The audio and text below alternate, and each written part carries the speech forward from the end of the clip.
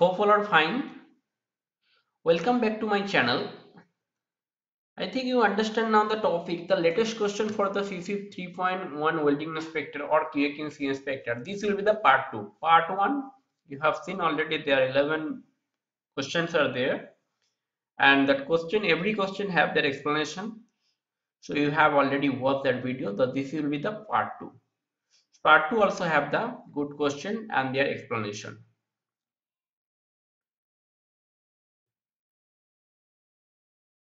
So the first question is in all weld tensile test.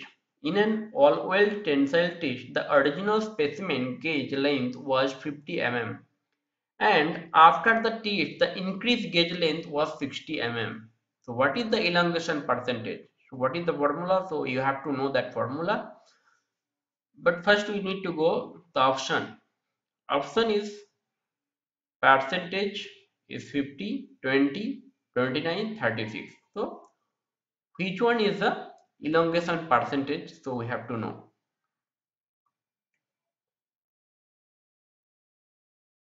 So you see the transverse tensile specimen, how it looks like from where you have to cut that specimen. This is called all weld metal tensile specimen.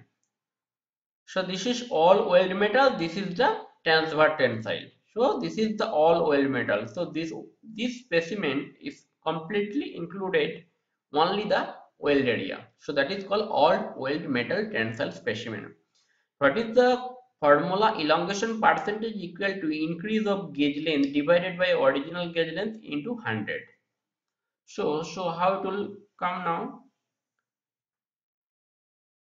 So you see the gauge length from here to here, so it is continuously increasing when the tensile is being done by the tensile test machine. So you can see here the increased gauge length from here to here. So how it will be calculated? E equal to 60 minus 50.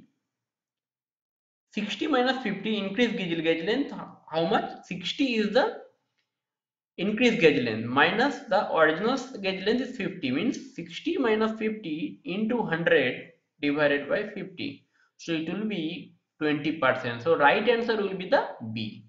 B is the right answer. There is 20%. So what is the elongation percentage? Elongation percentage is 20. So first question is you already understand. The answer will be the B. Second, some codes require the excess weld metal weld cap on cross weld joint tensile specimen to be flushed. This is because why it needs the excess weld metal. You see some of the weld cap, you see some of the client requirement that needs to be flushed that cross weld joint for tensile specimen. Why? Flush caps will always break in the weld metal area. It's not the reason. The flask cap will always break in the weld metal area. It will not always break in the weld metal area. This is to remove any porosity in the excess weld metal weld cap. So excess porosity is there. Okay, you can check the porosity. After porosity you finish, you have to redo the welding that area. If it is not redo the welding, it can be underfilled. So this will not be the correct answer. Option C. It is easier to calculate the cross-sectional area of the joint when flushed. No, cross-sectional area you have to calculate if with the correct reinforcement, not without reinforcement. So, fourth option D is flush cap have fewer stress result and therefore give a more accurate result. So, if it is more caps reinforcement is more than the requirement, what will happen? The stress will be generated more, means that area can be broken in a certain load or somewhere it can be problem in the near future. So the option, note that the stress razor at the toe of the weld cap will make incorrect stress result. That is also important. So incorrect stress result you can get if it is the stress razor of the toe of the weld cap.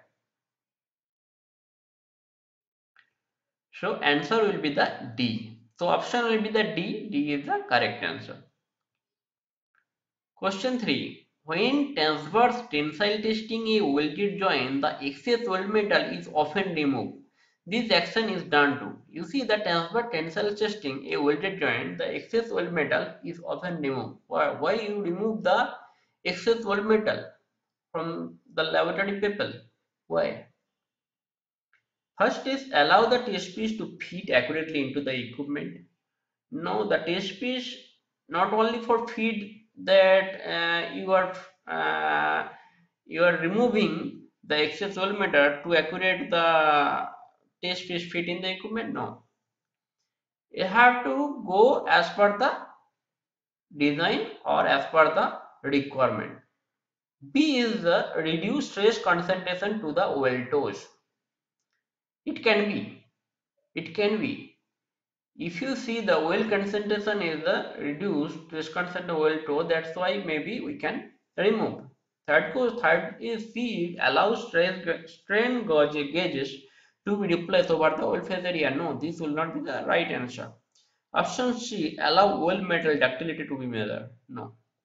So I think the option B is the right answer because of the stress concentration is there. That's why you have to excess oil metal is removed. Note that the stress result to the toe of the oil cap will make the incorrect stress result. That's the same reason option 2 and option 3. The answer will be the B. Reduce stress concentration to the weld toes. Question 4. In welder qualification testing of 20 plates, why are side bends used instead of root and face bend? Question is, you are doing the welder qualification testing of 20 plates. Why you are doing the side bend instead of root and face bend? First, is they easier to produce? No, it is difficult to produce face bend, side bend, everything. The testing equipment cannot handle thick root face bends. No, this is not the right answer. The testing equipment is handle any kind of root or face thickness. Root defects are not important for welder qualification. This is also not the correct answer. Root defects also is a defect. They give more accurate indication. So what is the correct answer? You see, the bend test to determine the soundness of the oil metal joint, bend testing can also be used to give an assessment of the oil joint ductility. And side bend tests are normally carried out on oil over 12 thickness. So, you see, specimen are testing for bend testing for bar joint shall be in accordance with EN 910. For thickness less than 12 2 root base and 2 face bend is okay. But for thickness 12 4 bend test is required. So answer will be the D. They give more accurate indication. The side bend test is more than the requirement of root, more than the good result outcome instead of root and face bend tests. That's why they give the more accurate indication. That's why they do the side bend instead of root and face bend test. So you understand the root, face and side bend test. Actually, before thickness less than 12 2 root bend and 2 face bend is compulsory. But for thickness 12 and up, if you go you need to go the side bend test instead of root and face bend test. So answer will be that D. So you understand here, it's clearly mentioned up to T12 root and face bend test, thickness of material T, this is T over 12 that is side bend. So how it is, this is your former, this is how it is pressed. If you see, this is a normal rule. If you root bend test, so you have to pressure in face. If it is face bend test, you have to pressure in the root. If it is side, so you understand the side you have to pressure in the one side of the plate. So this is the root bend, this is face bend, and this is the side bend.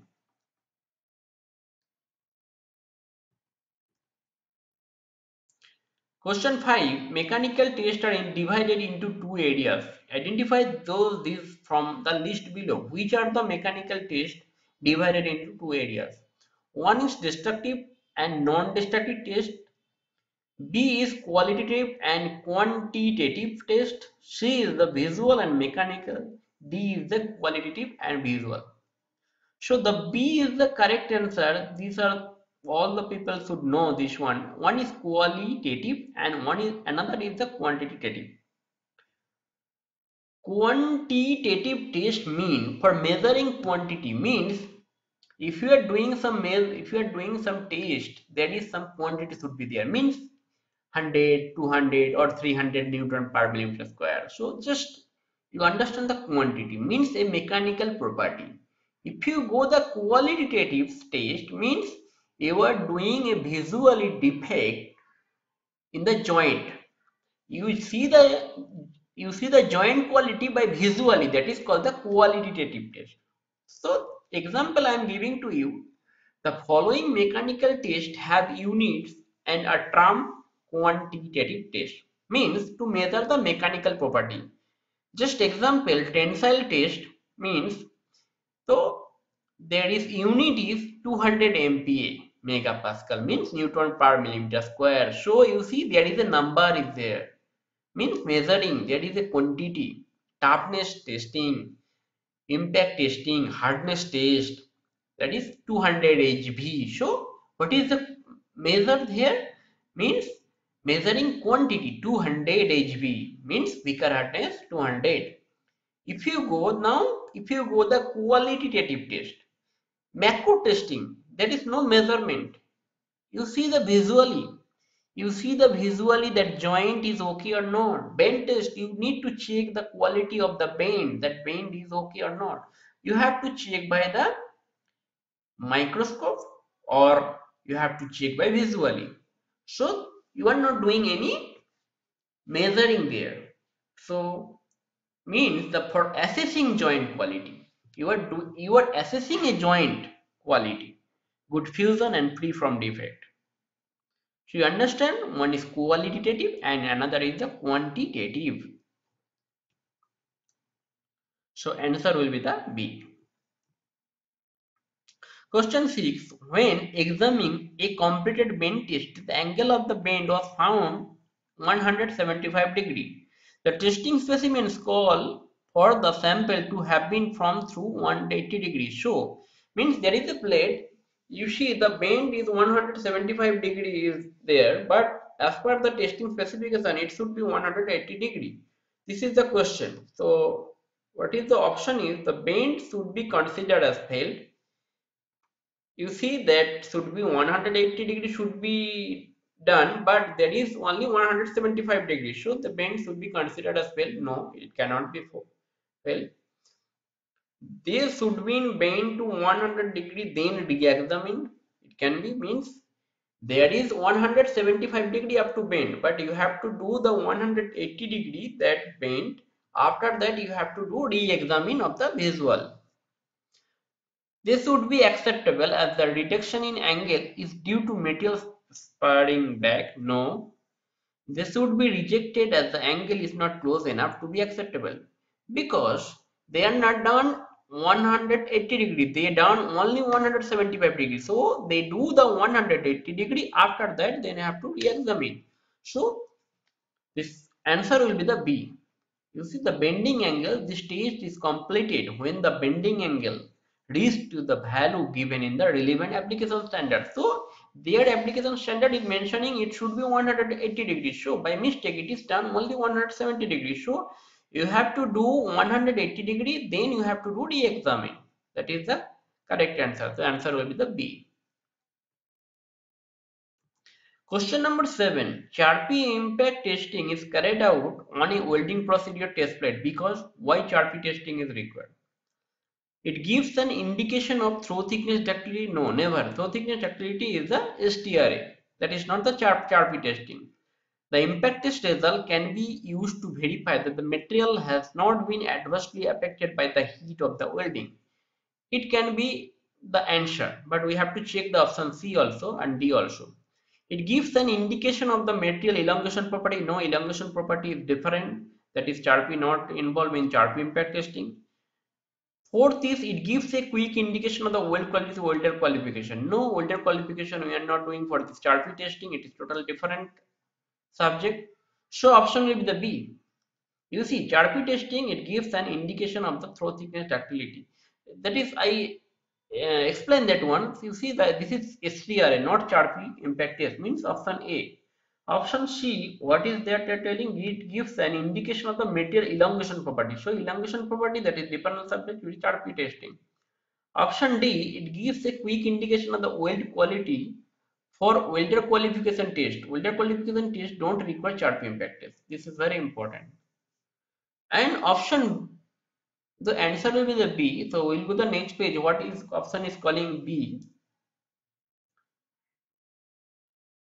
B is the impact test result can be used to verify that the material has not been adversely affected by the heat of the welding. This is correct answer. So correct answer is the option is B. You see STRA, the short transfer reduction area.